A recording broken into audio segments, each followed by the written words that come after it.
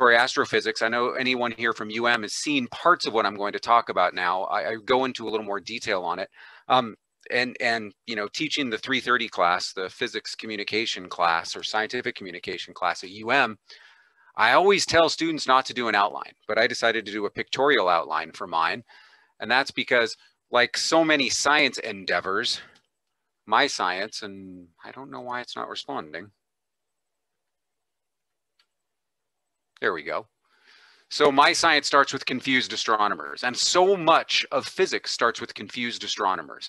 So we're going to go through why the astronomers are confused and what they need from us as physicists. And what they need from us is these photoionization measurements. And I'm going to talk about what it is that I actually do and where I do it, which is at the Advanced Light Source at Lawrence Berkeley National Laboratory. Now that's where I have been doing it, but that's not necessarily where it's going to continue being done because we're branching out a bit, which is really exciting. And part of that branching out is going to be the last part of the talk, which is talking about the new M5 apparatus that was just funded with a $1.5 million NSF grant just a few months ago. So really the outline of this is why we do the science that we're doing, what science are we doing, where we do that science, and then how we do that science. And those are the 4 categories I'm going to go in that order. So again, anyone who's seen me in freshman physics experience has seen this at but for those who haven't, it's really exciting being an AMO physicist in Montana because everyone thinks you do ammo research. I get sort of some street cred here in Montana when I say I'm an ammo physicist, but of course it has nothing to do with Julie's angry cat there shooting its gun. I'm an atomic, molecular, and optical physicist, and that's an entire subdivision of the APS, the American Physical Society. And so it turns out it's the oldest and the largest subdivision of APS. And the reason it's the oldest and the largest I'm going to go into in a minute, but really it deals with atoms, molecules, and using light to study nature. So you can imagine if it deals with atoms, it deals with molecules, and we're using light, it should be a pretty big subdivision of the American Physical Society since that covers so much of what physicists do. So I want to do a little history lesson about where the AMO branch of the APS came from. Really, it founded the APS. So it really started in the 19th century, right around 1800, so the turn of the 19th century. And again, I don't know why this thing isn't responding. There we go. So AMO plus Astro is what I'm going to talk about here. So neither of these things really existed. Yeah, there was observational astronomy, there was Galileo, there was Copernicus, there was Kepler, but this sort of symbiotic relationship between the two didn't exist till Joseph Fraunhofer came along. And really what he was an expert glassmith, and all he did was develop these techniques to make crown glass really purely, so it was free of bubbles and free of density variations. And in being able to do so, he was able to make really nice lenses and prisms. So he was a craftsman more than a scientist. Even though they say, you know, he was a Bavarian scientist, that really came out of the fact that he was a craftsman. So he made these prisms, and one of the first things he did was he took a source of white light and he shined that white light through the prism. And if you shine white light through a prism, of course, you get that continuous spectrum in the visible spectrum. Now that's an emission spectrum. We have a source of white light. It's putting off photons. Those photons are refracting through his prism. He gets this really nice spectrum. One of the first things he did after that was he went to his kiln and he put the prism in front of the fire that fired his kiln. And instead of getting a continuous spectrum from that fire, he got something that was a discrete emission spectrum. He saw these bright lines and then nothing, and then a bright line and then nothing. Now, realize this is before people really understood what was going on here. He particularly saw a really bright orange line there. Now, we know now that most of the spectrum from fire is actually in the infrared, but there is some visible lines. Of course, we can see it, right? So he wanted to know more about it, and he thought, well, there's this huge ball of fire in the sky. I will point my prism at that thing and see if I get that same bright orange emission band from the sun. And he got something very different when he looked at the sun. So once he put the sun in the thing, instead of these emission lines, he saw a spectrum with dark lines. So now what we're seeing is the same thing he saw in his lab, but we're seeing sort of the time reversal of it. Instead of something acting as a source of light, which the sun clearly is a source of light, but now those lines, the sun emits continuously across the visible spectrum that we see. Now we're seeing absorption bands. And he realized those absorption bands had something to do with what the sun was made of. So those absorption bands were things that were getting in the way of the photons escaping the sun. They were being absorbed preferentially in these discrete lines. And those discrete lines are just like the emission bands, but in time reversal. Instead of emitting a photon, you're capturing one, and the same atomic process leads to either. So he knew, okay, I need to go into the lab and I need to study this. So he went into the lab and he invented what was called Fraunhofer spectroscope, which is really the first spectrometer. And it's got a little eyepiece and it's got a couple of branches where you can burn various elements in the lab, and then you can look at the spectra of those elements. There's a nice famous picture of him showing some colleagues at the time, and actually a drawing that he did. This is a drawing by Fraunhofer from, I forget what it was, I think it says, I don't know, 1815 or so. The drawing shows his spectrum from the sun, and he sees those dark emission bands. So really, he started burning things in the lab to try to figure out what those dark emission bands were. And you can see in the lab, he's burning them. He sees their emission bands here. They lines them up with their absorption bands. And he was able to figure out what the sun is made out of by measuring these things in the lab. That's exactly what I do. That's exactly what so many laboratory astrophysicists do now, is we go into the lab and we measure things, and we measure things in support of observations made by astronomers where they're looking and they're saying, we just don't understand what we're seeing. We need you to sort of be the Rosetta Stone, the translator. You need to go in and tell us the fundamental physics of what's going on up there so that we can use that to analyze what we are seeing in our spectra. So even now, we go to like something like Fraunhofer or the Hubble, which is sort of bridging past and present. Keck Observatory in Hawaii is still present. But there's all of these future things going up. The James Webb Space Telescope is a big one. The 30-meter telescope, the European Space Agency's foremost apparatus. These are all just about to be released. And there's already just a flood of backlogged data that the astronomers need from us. Now, those instruments are just going to make it much worse. So there's always this sort of like arms race. The astronomers are getting better and better and better observational tools. So us in the laboratory astrophysics community have to develop better and better and better experimental tools to keep up with what they need. And I've been doing this work in multiple places. I did my dissertation work at Lawrence Berkeley National Lab at the Advanced Light Source, which I'll talk about in detail. I was at the Joint Institute of Laboratory Astrophysics at the University of Colorado for my postdoc.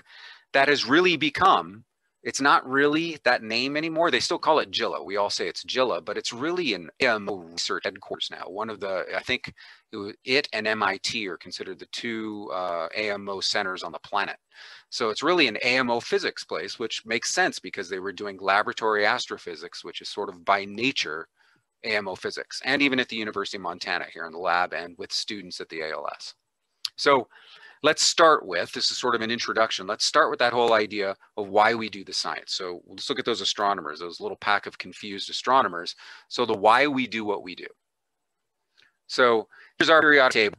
And up in the right, there's this plot. And this plot, let me explain this to you. It's the atomic mass of all the elements, known elements in the universe, and their abundances. Now notice these abundances are all related to silicon. So these are all normalized to silicon, and these are all in a log scale. So we have this thing that's got a log scale. Now everything that's produced by fusion in active stars, in the cores of stars, are black dots. Everything on the left of this. Everything to the right is produced by something called neutron capture. In neutron capture, what happens is a nucleus just kind of swallows a neutron.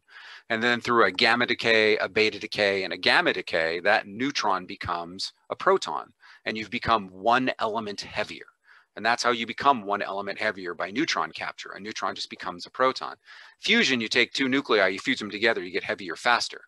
Now, if you look at these abundances, for what are seen around the universe, we see things over here. The majority of these fusion elements are up here in the millions. Again, this is a relative scale. They're in the millions. If we come over here to the slow process, now the slow process is a neutron capture process that happens over an order of decades. It takes a while for this to really build up inside of stars. It's happening in stars actively. But if you look at the average of these blue ones, let's say it's right about here, the average of the blue ones is like one element of whatever this is compared to 1 million of whatever this is in a star. Even if we go up to the high ones here in neutron capture, we're up in the hundreds compared to the millions. So what happens is when you look at a star, you see these spectra. Those spectra are entirely fusion elements. So all you are seeing there are the absorption bands up to iron, really. Now, it goes a little higher than iron, but not much. So that's what you're seeing, which means historically, for the last going on 220 years since Fraunhofer developed his spectrograph, people have been studying things up to iron, just studying them to death, and then not studying anything else because no one's asking for it. I mean, we have elements up here that are used in silicon for doped semiconductors that are all over the world, and yet we still don't really understand their energy levels or their atomic structure very well because an astronomer hasn't seen them. It's sort of amazing that way. But that's what happens, which means all of that is basically just not known to humanity. And people are always surprised by that. When I was starting graduate school, a friend of mine, who's a detective now in the California Highway Patrol, educated guy, said, "Why would you study physics? We already know everything." Now, I think that's sort of a common mentality about people, or with people with physics, is that we know everything. Just look at the periodic table. Those things in red we know very little about. You go into NIST, the National Institute of Standards and Technology, and you look for the energy levels for these various elements. You want to see, oh, the electrons are at these various levels. You think, of course we know all that. And it's just a blank page after blank page after blank page for these heavier elements because they haven't been observed before. But just recently, in the last 15 years or so, which for me is recent, for you guys, that's like 2/3 of your life ago. But for me, that was like last week. They have been detected in something called planetary nebula. Come on.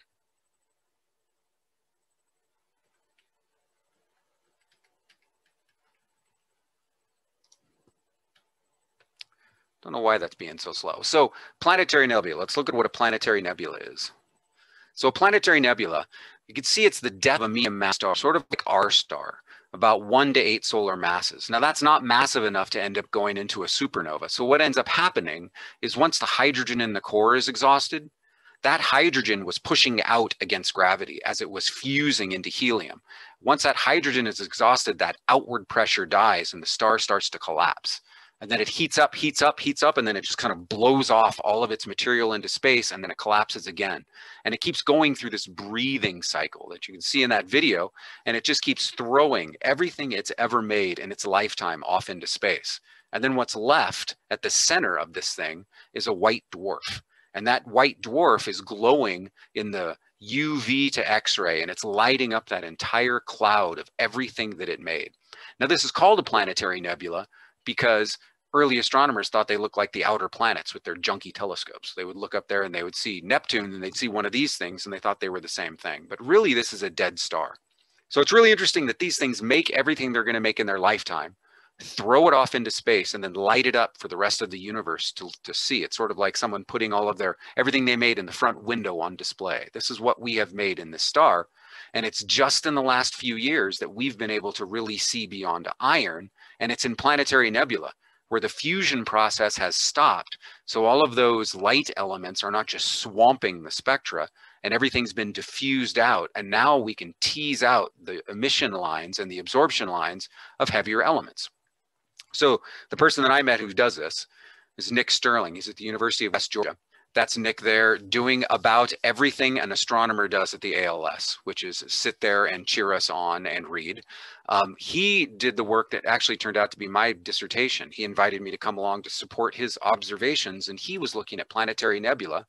And you can see we have emission lines of bromine, krypton, and selenium. Those are just not seen in active stars.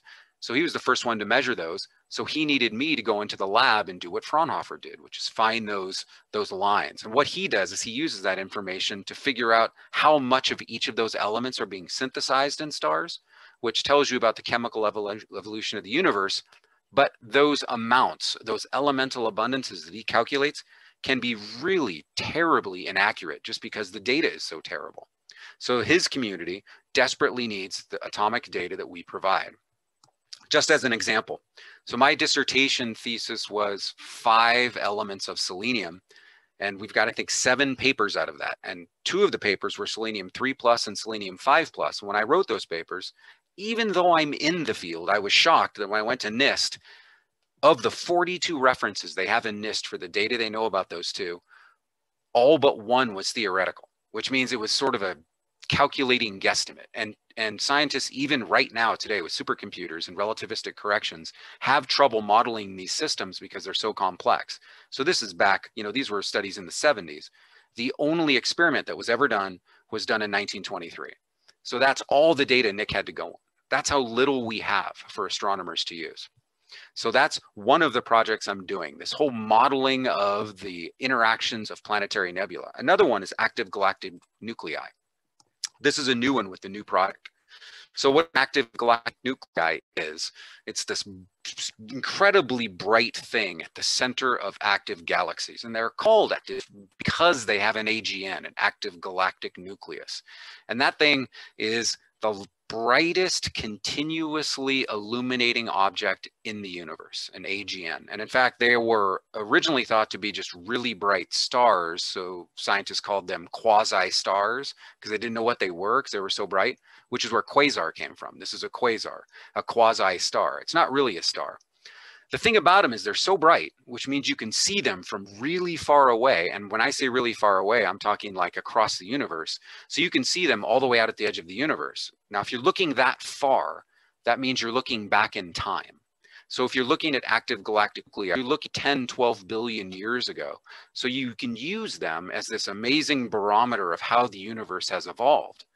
But again, the information that you're going to get out of those is going to be based on how well you understand the spectra that you are receiving. So one of the primary goals of that recently funded apparatus was to study active galactic nuclei. And here is a direct quote I just cut and pasted from my recent proposal. And there's a whole lot in there, and I'll just summarize it for you. The astronomers are saying, we'd like to understand AGNs. The theory is problematic, we'll put it that way. And the experiments don't exist, so please help us. That's what funded this $1.5 million project, is these ideas, how desperate they are. These are those collaborators that I'm working with. Maurice Leitneuger is actually one of the PIs, co-PIs on my project. So we're doing active galactic nuclei. He and I are also studying interstellar medium, which is another one of the projects we're going to be using X-rays to study matter. And we're going to see how we do that in a minute. There are other astronomers out there who've jumped on board. Tim Kalman jumped on board from NASA Goddard Space Flight Center, more interstellar medium stuff. One I'm really excited about is Andrei Gribazik's work. He was a postdoc with me at Gila, and I would sneak over to his lab and I would help him with his research. He was doing more like chemical analysis or physical chemistry in David Nesbitt's group. And what he's studying is the origins of life in the universe. And the way he's studying it is he's looking at the progenitor species, these little tiny organic molecules that are in the atmosphere out in Titan, because it's believed that Titan is sort of like early Earth, and he's trying to understand how life formed on the early Earth. So he had this great idea of how to study that using the merged beams end stations. That's another project happening here. Again, all of this work in support of astronomers who are doing observational studies, and they need help understanding the science because they need atomic physics. So now I'm going to go into the what we do. And what we do is photoionization. So a quick primer, reminder for some of you, review for some of you, a primer for some of you. So the idea here is an ion is an atom or a molecule that has a net electric charge, which just means the number of protons does not equal the number of electrons. So somehow we have an imbalance there. Most of the matter in the universe is a plasma, which is just a soup of ions. It's ions, it's free electrons, it's those positive cores that are left. So it's obviously something that's very important to study. So we study it by doing photoionization. Now what that means is we're going to remove electrons to produce an ion. You can also add electrons to produce a negative ion, but that's much more rare. It's much easier to just rip electrons off of an atom. I've had some people ask, well, what if you add a proton? That produces an ion, right? No, that produces a different element. You've changed the nucleus at that point. So at this point, what we're talking about is just adding or removing electrons. What I do is remove electrons. It's much easier. Now, there are certain processes when you do that with photons that make for really accurate studies of the atomic structure of these elements. So we find it, and specifically, and this is going to sound redundant, we do photoionization of ions, which seems like, well, what are you talking about? You're photoionizing an ion? Yes, we start with positive ions, ones that are missing electrons already. So why do we start with positive ions? Because most of the universe, when you see ions, are positive ions. Most of these things in active galactic nuclei and all of these interstellar media, the things we see in planetary nebula, that's positive ions that we're seeing. So that's why we're studying them. So why do we start with ions? Well, most of what we're seeing is already in the plasma state. Those those nebula are already in the plasma state, and then they're being bombarded by that white dwarf at the core. So really what's happening up there is you have ions, and then they're getting either further ionized or capturing free electrons and emitting photons, one or the other, but they're already ions. So we're just modeling exactly what exists in the astrophysical object. We're starting with ions, then we're going to photoionize them with photons. Another thing about starting with ions, which is really nice, is you can manipulate them. They're easy to grab onto because they have a charge. Neutrals are a pain. They just kind of wander through the lab and you can't stop them. You have to use something like the Stark effect, like I used at Gila, and it was no thanks. I'd rather have a charged species. So photoionization, a quick review of what that means. So here we have sort of a classical cartoonish representation of an atom, and I have my photon there to the left. That photon has enough energy to eject one of these outer electrons. In other words, it can get this outer electron to have enough energy to overcome, in a classical sense, the Coulomb attraction of the nucleus. So I have that photon go on. I just kicked out an electron. That is photoionization. I have ionized this atom with a photon. Photoionization. Here's what the spectra look like when we collect them. On the horizontal axis, we have photon energy. This is a very typical energy range for some of the nebular work we do. On the vertical axis, we have photoionization cross-section, which is really just we're counting the number of ions that we're producing with photons. So in this case, we started with rubidium-2+. Remember, we start with ions. We're going to hit them with photons and then turn them into higher charge states by ripping electrons off. Here, we're just counting how many of those ions we produce that have lost one additional electron. So they went from rubidium-2 plus a photon. They became rubidium-3 plus a free electron that just leaves the apparatus. So here, that direct ionization we saw where an electron just got kicked out, it's not very interesting. It's this thing. It's the stuff down here in the bottom. At the lab, we call it down in the grass. It's just the noise. Here, there weren't photoions being produced directly, and then all of a sudden there were photoions being produced directly. That's not interesting. What's interesting to the astronomers, what's interesting to us as scientists, is that resonance structure, because each of these lines that you see represents one of these fingerprint lines that you see in the spectra. So that's what we're going to study. That's indirect photoionization. So same situation, same photon, it has the same energy. It's got enough energy to kick out this outer electron, but it does not have enough energy to kick out an inner electron. It can only excite an inner electron. So if that photon misses an outer electron and hits a core electron, it just excites it.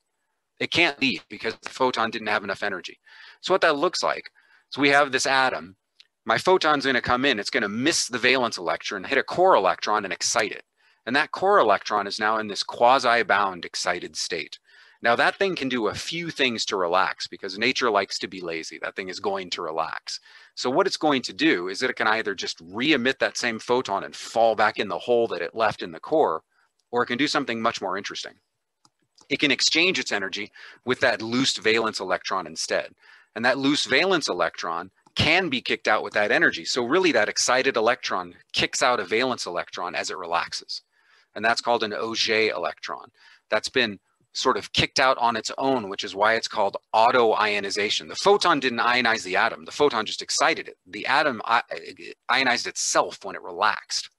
So that's resonant auto-ionization. Now the reason it's resonant, the reason it makes those big spikes in our graph is because atoms have to follow the rules of quantum mechanics. There are selection rules. And the one that really makes the biggest difference here in just understanding this process is this idea that atoms, like a hotel with floors, have discrete energy levels. You know, except for being John Malkovich, you can't make it to the 7.5 floor, or the 9 1/4 floor of a hotel. It's 8, 9, 10, etc. An atom is the exact same way, which means when an electron gets excited, it has to make those discrete jumps. And those jumps have to exactly match the photon energy that was absorbed. There's no place to get rid of that energy. There's no place to get rid of kinetic energy. You can't get rid of anything. It needs to exactly match that jump. So what that produces in our spectrum are these spikes. And what's happening here is we have that direct photoionization cross-section of the background. We are constantly bombarding C, in this case, selenium plus, with photons, and we're changing the energy of the photons. And then all of a sudden we get to one of those places where a core electron can make a jump, where that energy difference is just right. Here it looks like it's about 21.215 eV. Suddenly that must be an energy difference in that atom. and it can make that jump and auto-ionize, and we get millions, literally, we get megahertz of signal, millions of these photoions that are selenium 2+ that are produced. As we keep turning the photon energy up, it turns back off because now the electron is trying to jump just past that next orbital. So we keep turning the energy up further and further and further until the next orbital, the next n number, the next floor in the hotel becomes available. We jump to the 3rd floor, the 4th floor, the 5th floor, and we keep producing photoions as we turn this energy up. Now this decreases monotonically, linearly like that, because there's some quantum mechanical probabilities that are going on. As we go to higher energies, more channels open up, so the probabilities decrease.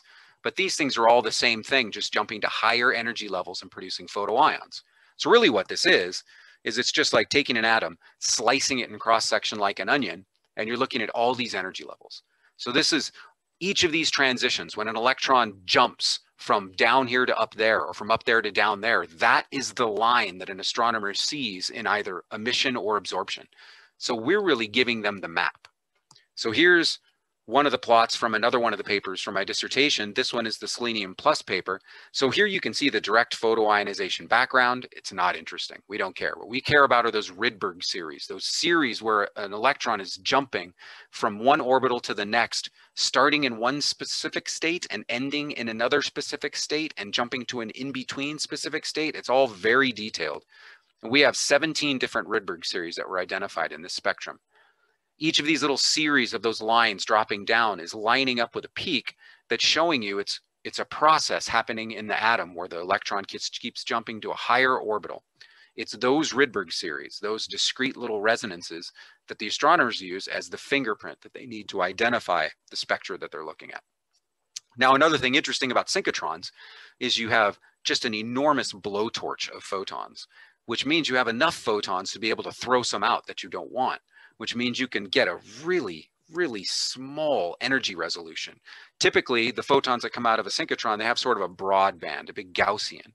So they have a spread of energies, but to get these accurate photoionization spectra, we need to squeeze that down. We need to throw out all of those slightly too high and slightly too low photons to get this much precision. So you see, this is a lower energy resolution measurement in blue.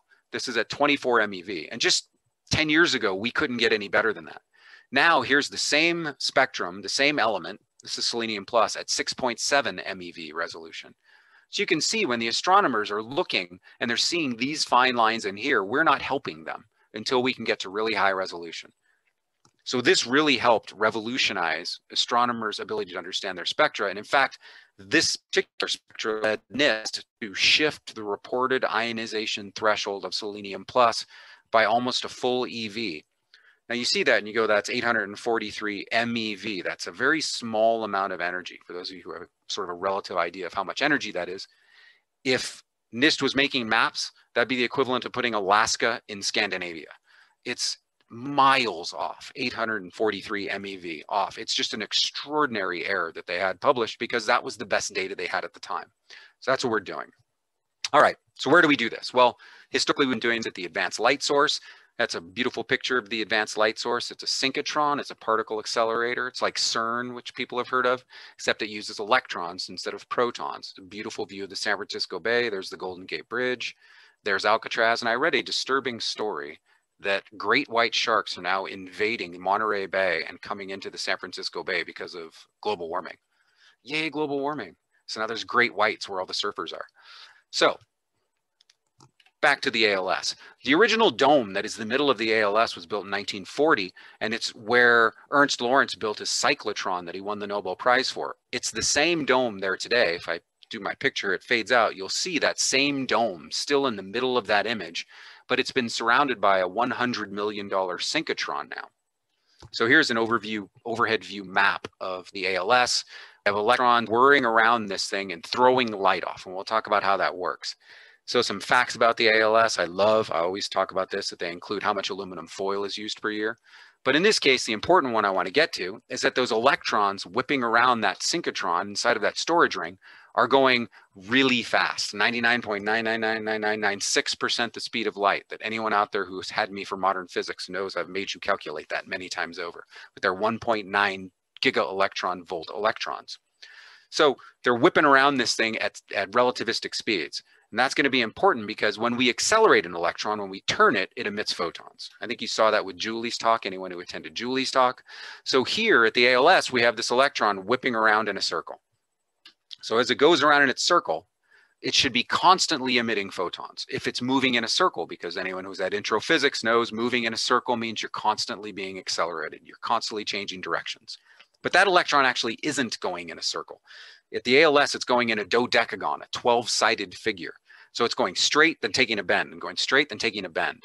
Every time it takes a bend, it just kind of throws out photons.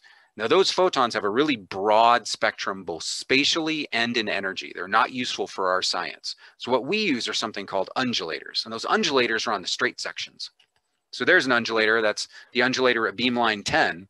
That undulator is just a series of magnets. And what those series of magnets do is they just undulate the electron a very little amount as it's traveling in a straight line. It's being accelerated up and down, up and down, up and down, but very little. At that acceleration still produces photons. Now, if we weren't traveling at relativistic speeds, those photons would go everywhere. So keep that in mind. They would be isotropic. And here's a nice picture of an actual undulator. Just a bank of magnets that you can separate apart and back together. So that bank of magnets produces our photon beam. Now, it wouldn't be useful if they were going everywhere, but because they're going so fast, there's a relativistic consideration. It's known as the headlight effect. So the headlight effect is as you go faster, these are actually calculations made in Wolfram. As you go faster, and the direction of travel is to the right in this, the faster you go, the more your light is propagating in a forward direction. So here we have, I think that's 0.3 C, if I remember right.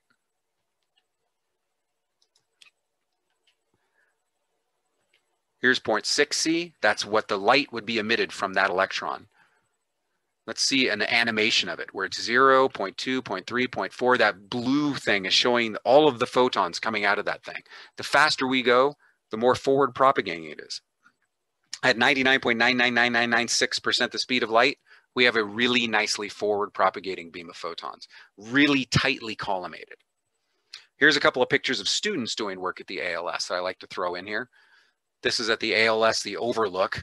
These are some of the topics talked about. I'll be talking about this instrument in a minute. I'm not going to talk about the work that isn't related to the astronomy, but there is an entire branch of my work that isn't related, but I'll show you a picture that's associated with it. So here are a bunch of University of Montana students working at the ALS. And yes, they are always having exactly that much fun when we go to the ALS. When it's 4 in the morning and they've been at the beamline for 16 hours straight, they look just like that, I promise. Now that other project was done with a few other students, and that's an X-ray scanning transmission microscope. And I was looking for the energy range of the ALS to prepare this talk, and I went to the ALS and I went to their About the ALS page, and I scrolled through, and I was not expecting this. I found this page. So I'm going through, and there, lo and behold, are Maggie and I in the pamphlet for the ALS, look, linked right to Montana. Right to Missoula. Yay, go Montana. I didn't even know that existed. I was shocked to find that we're being highlighted in the ALS informational brochure available to the world. So yay, Montana. Let's get more people there. Okay, so how do we do what we do? I want to go over the experimental techniques at the ALS. Again, here's that central dome that was built by Lawrence in 1940. Here's the new synchrotron housed around it. The old cyclotron is long since gone. There's all kinds of stuff in there now. So here's a schematic of the technique we use, which is called merged beams photoionization. So in this schematic, remember, we start with ions. Here it says we start with a neutral sample, though. Well, we have to ionize something to start with ions. What we do is we start with a neutral sample in the ECR ion source. An ECR ion source is an electron cyclotron resonance ion source that creates ions by just bombarding a gas with electrons. And that happens inside of a little magnetic bottle. These are all big magnets, these purple and blue things. So inside we have this really excited sea of electrons from microwaves being pumped in there. And then we just leak a gas in. Or if it's a solid, we just cook it in an oven and pump it into this thing. So it gets bombarded with electrons. So it produces this soup of ions and electrons inside of the ECR ion source. Here's a picture of the thing. It's inside of a cage because that gold is at 6 kilovolts. You don't want anyone touching that. It's very dangerous. So inside of that cage, we have our ECR ion source, and then we accelerate out all the junk that was made in there. And there's a lot of junk being made in that thing. So all of that junk comes out, but we only want to look at one ion. The astronomers want us to look at selenium plus, and then they want us to photoionize it to selenium 2 plus. So I need to get just selenium plus passing through my system. And I do that with an analyzing magnet. And this analyzing magnet bends the beam around a 60-degree turn. And in doing so, it bends it just for the right charge to mass ratio ion. All the other ions hit the walls. So just the one ion we care about, we can adjust the magnet to pick the one we want. Just the one ion passes through the system. So now the one ion has passed through the system. Now I'm going to merge it. Remember, this is merged beams. We're recreating this stellar atmosphere. We need photons. So the photons come in from the opposite direction. They're counter-propagating. They're running into each other head on. So right in here, the two beams are overlapped, which is why it's merged beams. That's really where we're creating that astronomical object. So now we have a second magnet. Now that second magnet is called the demerging magnet. You can notice that primary beam of charged ions of 1 plus, any of them, if it was 1 plus, any of them that weren't photoionized by the photons just bend through the magnet and hit a detector. And we just keep counting those. That's not what we count for our spectra. What we count for our spectra are the things that get ionized to a higher level. So like from selenium 1 plus to selenium 2 plus. 2 plus is at a higher charge state. It goes through this magnet, it experiences a greater force, it turns through a tighter radius, and it goes to our detector. And there's our detector. Right up there, we count the photoions. Here's a little cartoon animation of the business end of this apparatus.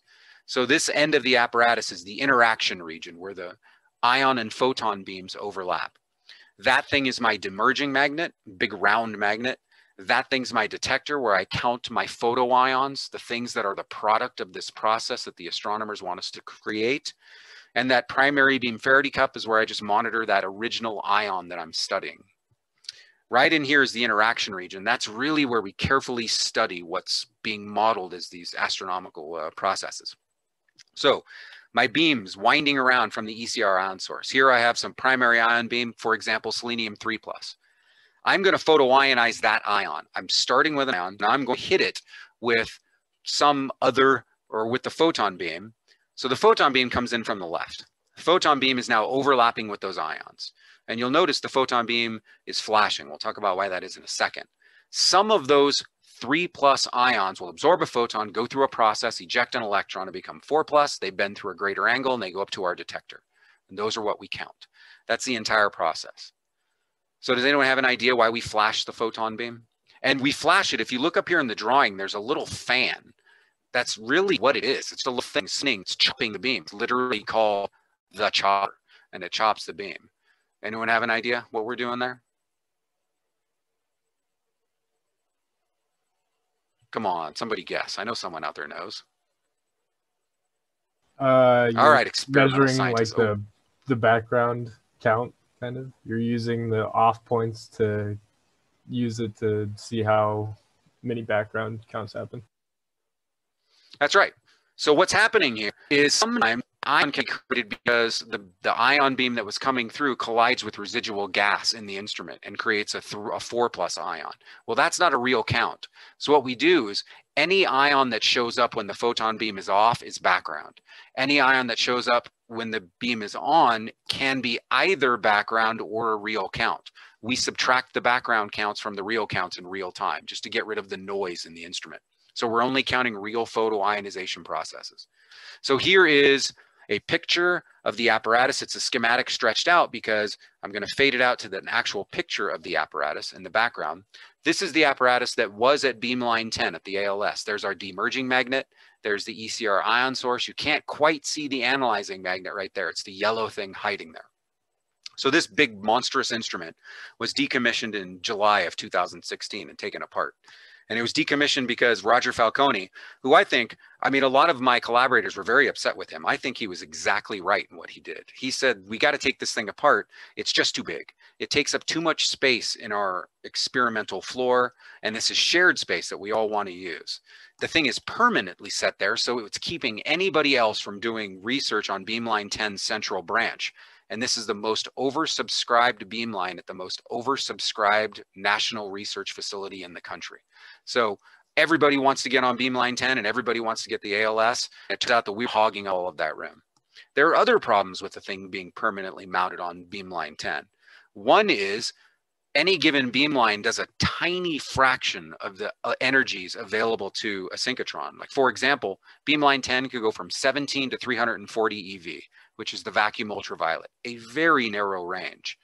The ALS produces 6 to 21,000 EV photons at all of its various beamlines. So we're limiting ourselves dramatically by staying at a single beamline. The other thing is almost the entire year, the thing just sat there collecting dust. We can only work a couple weeks every few months. We all are students or jobs or whatever we have. We can't be there all the time. So it was a huge waste of resources. So how do you fix this? Well, the idea I came up with was to take that monstrous apparatus and shrink it down to about the size of just that portion of the apparatus so that it can be put on a cart and taken away when you're not using it. So it's not taking up space. It can even be taken back to the university and used in a lab. The problem, though, is that's we have to have beam travel all of these various things. And what that was laid out, that was about 8 meters long. So my idea was to take that and to do it differently. And what was produced was, and yes, I am going to call this thing M5, and I'm going to have a plaque put on the side. What came out was Macaluso's miniature modular mobile merged beams apparatus. It's a new version of that exact same thing that we had at the ALS, but it's 1/5 the size. And the way I did that was, first there were some advances in vacuum technology, so we could do much smaller pumps and much smaller vacuum chambers. But the other thing I did was I took the apparatus and I flipped it to so it does a vertical path instead. That's a side view. So instead of winding around the lab horizontally, it starts low, goes vertical, comes back horizontally, then goes vertical to the detector. So that's the new instrument being built currently. And we're almost out of time. I have a bunch more, but I'll just stop coming up at 3:45. One of the things that really makes this thing so useful is because it's so flexible. The cart can change sizes, it's small, it rolls, and it can go at angles. And the reason for that is we want to be able to roll it to, here's the 4 synchrotrons, major synchrotron installations here in North America. I know all there is to know about the advanced light source beam lines. I went to the Canadian light source for a week and surveyed all of their beam lines. Here's an example of what I saw there. I had to figure out how to get the thing inside of a radiation hutch, because doing x-rays, you cannot be in there with it. So they have to go in these rooms with these heavy doors. So I had to fit in there somehow. I mean, I had to get it through a 28-inch gap. I only had 2.5 meters in length, so I had to design it around that. Here's another beamline at the Canadian light source, the IBM beamline. I had to get it down this hallway, and there's a beamline scientist I was working with that, trying to hide from my camera. There are non-X-ray beamlines that, oh, you don't have a hutch, but look at all this junk everywhere. You still have to make this work. We're there surveying. At the ALS, beamline 10, this instrument is now gone and something else is there, so we can't use it. But there's another side branch right here. If you look right there, there's a little port. That's because there's a mirror just upstream, and there's more photons we can use there. Beamline 8 at the advanced light source works as well, but it's really weird. It's got this down-sloping beamline that's it's 170 centimeters high. So again, the apparatus has to get higher, go at angles, weave its way around stuff. It's designed for all of that. It's because it can go to various beamlines, it no longer is stuck with that limited energy range, and this is a log-log scale, the dramatic energy range. There are some processes that are going on with this thing. I'll fast forward through these, and I'll get to questions, and we will skip the stuff on theorists. They don't matter. So does anyone have any questions?